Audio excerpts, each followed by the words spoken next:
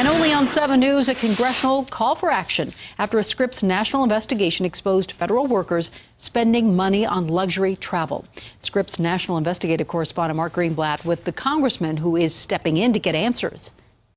When you have agencies that are so arrogant that they do not meet the law and the requirements to file their expenses, it is unacceptable.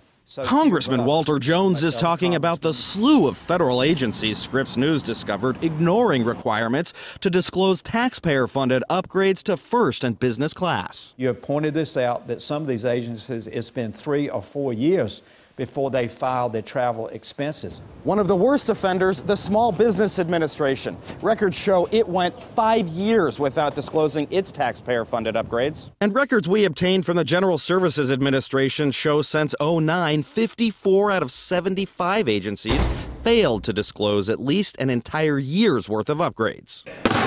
Just 2 weeks ago, the U.S. House followed up with one, passing a bill requiring NASA to turn in one missing report and correct errors in others. Late Wednesday, after Congressman Jones spoke out, NASA told Scripps it intends to hand over that missing report by the end of the month.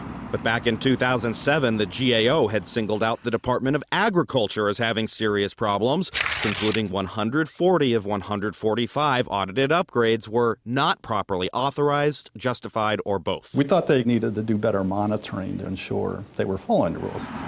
But today, records show Ag has skipped out on the last 4 years in a row of required disclosures, which is why Congressman Jones is writing letters this week to the Inspector General at the USDA, SBA, and NASA, asking when was the last time you conducted an audit and when do you expect the departments to file? The taxpayer has a right to know the cost of the trips. And if we don't give them the information they have a right to expect, we're cheating them. That's unacceptable in this republic. Mark Greenblatt for the Scripps National Bureau in Washington.